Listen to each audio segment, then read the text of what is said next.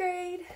Today we are going to do a grammar lesson. So you will need your grammar workshop book, and you will need a place to kind of take note of some of the things that we are going through, our answers.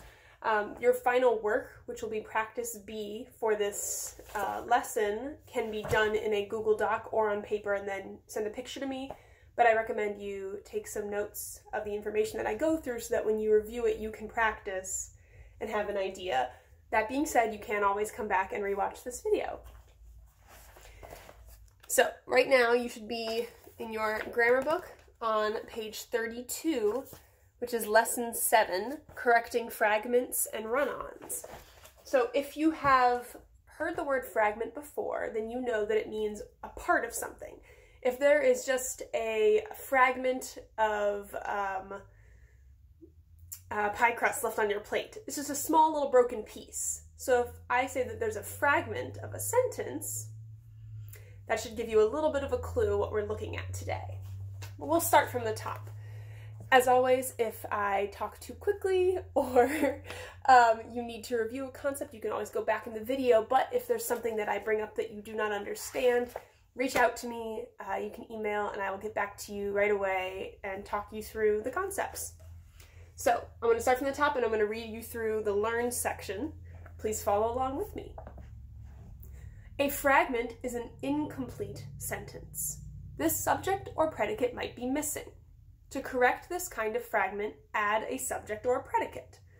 So we know that a sentence has a subject and a predicate to be complete. So it has who or what the sentence is about, and then it has the action word, the verb that is being done. So a sentence is complete, and that's subject and predicate.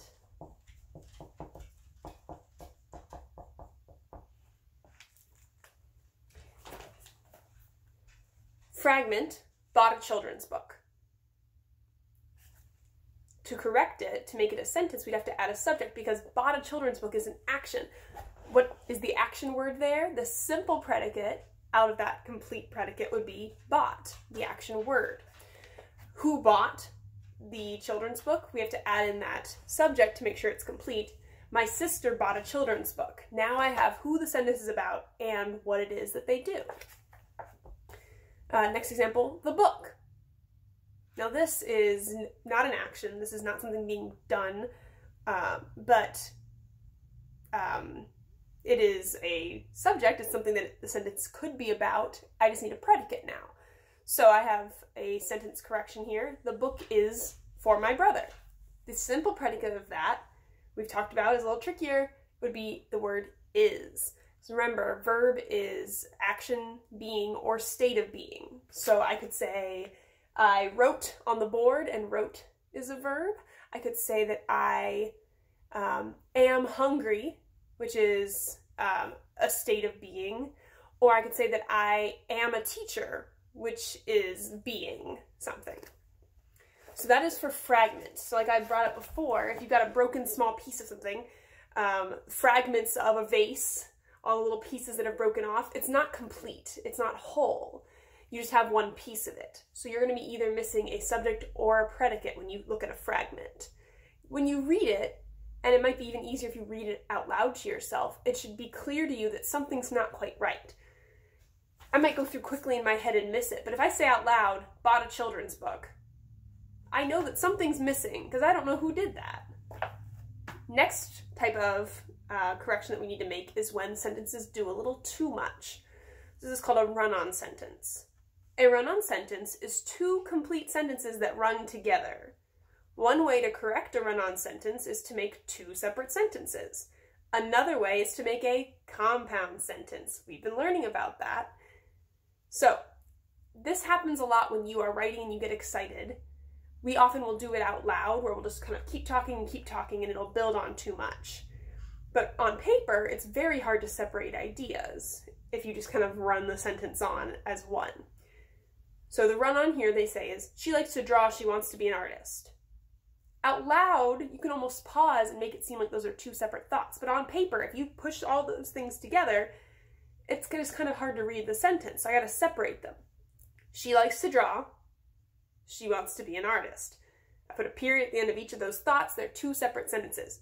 I could also make it a compound sentence and say, she likes to draw and she wants to be an artist. Or if you want to get even more complex, I could say, she likes to draw because she wants to be an artist, and add one of those more complex, subordinating conjunctions into the complex sentence. So we're looking for fragments and we're looking for run-ons. So we know a sentence is complete, it has a subject and a predicate. A fragment is missing either the subject or predicate,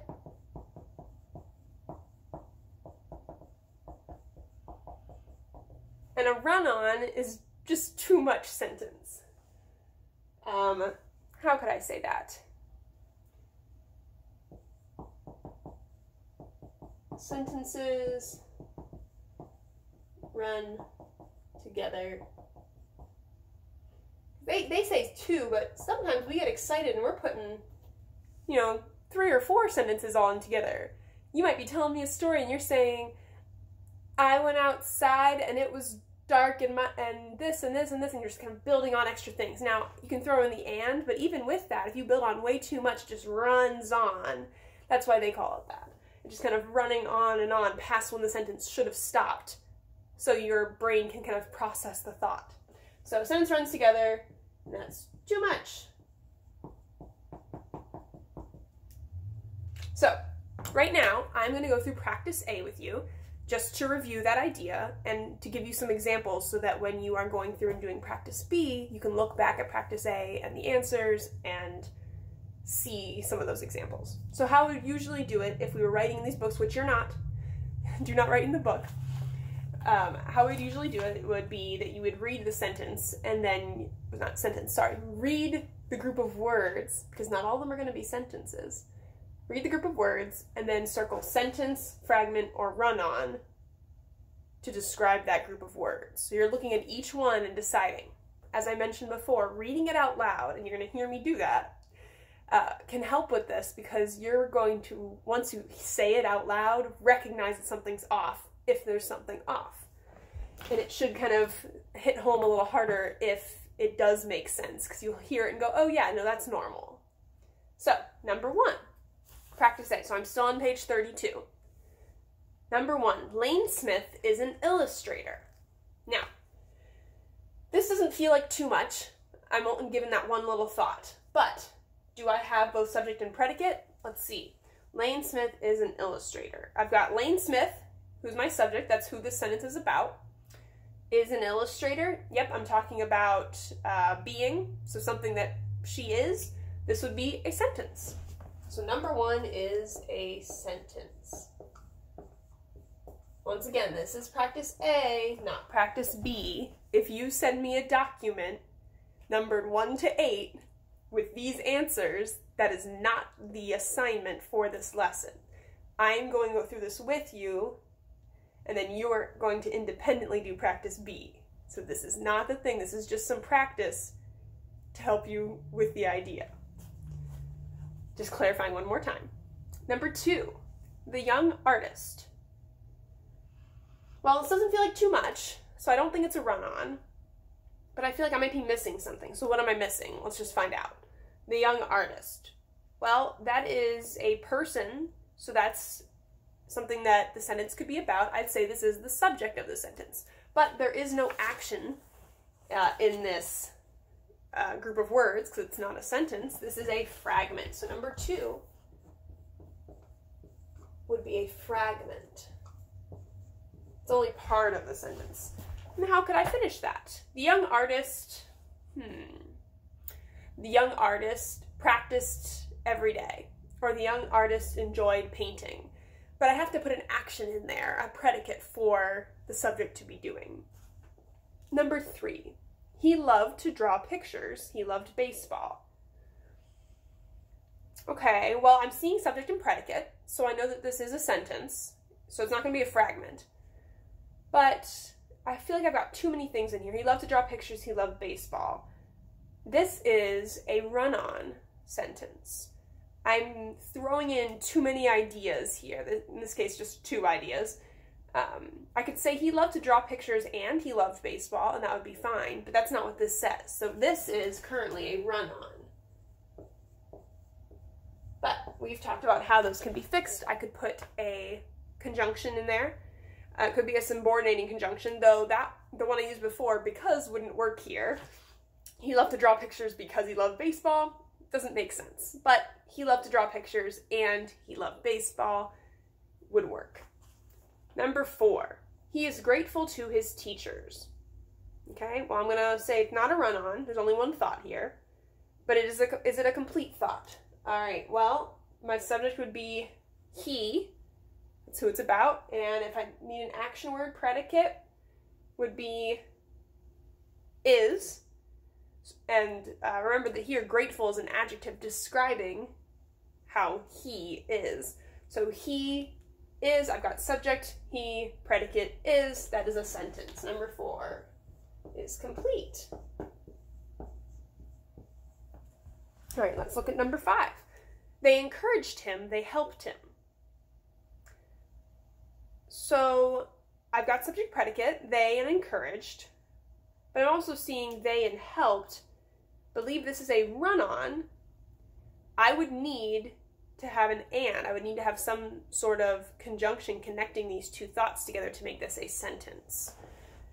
So this, well, it is a sentence. To make this a proper sentence, to make this readable.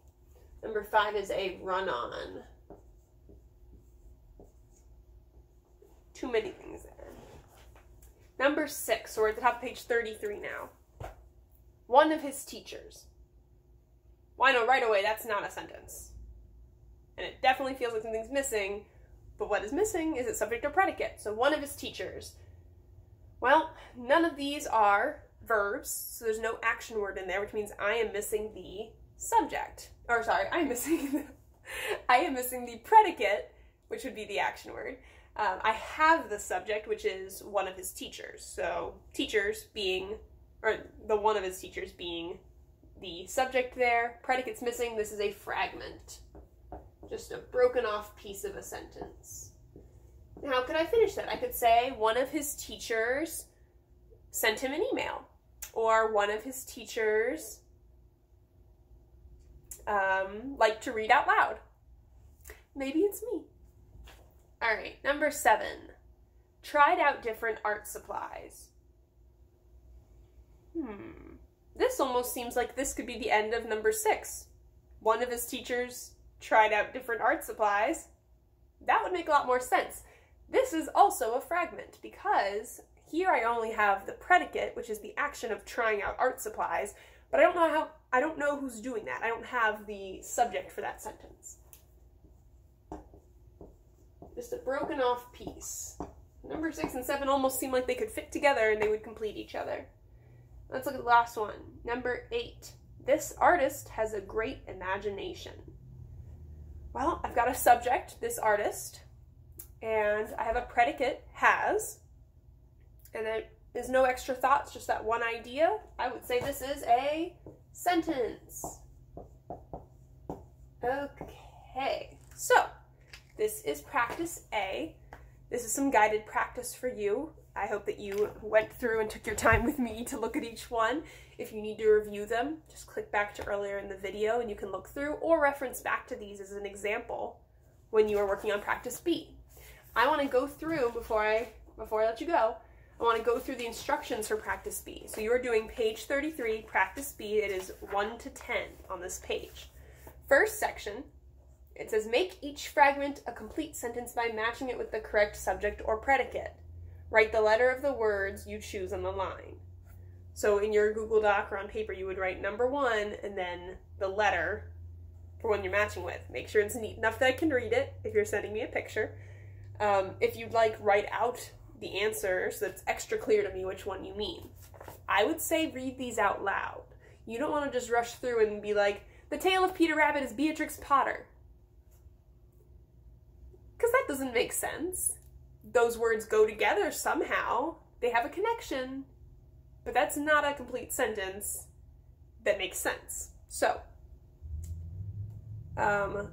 read through each one. Tale of Peter Rabbit, the author's name, wrote the story in a letter, was for a little boy who was sick, and Potter. Here I've got a couple that are subjects and a couple that are predicates. You're finding the accompanying subject or predicate from the other side. I would say, well, we can look at number 1 together. If you've watched this far, you're going to get something a little extra. Number 1 says the tale of Peter Rabbit. There's no action word there. There's no predicate. This is a subject. So I'm looking for a predicate that would go with that. A says, is Beatrix Potter? That's a predicate, but it doesn't go with that one, as I demonstrated when I read it out loud. B says, is a well-known children's book. The Tale of Peter Rabbit is a well-known children's book. I mean, that makes sense. I'll hold on to it for a second, just in case. C, the letter. Nope, that's a subject.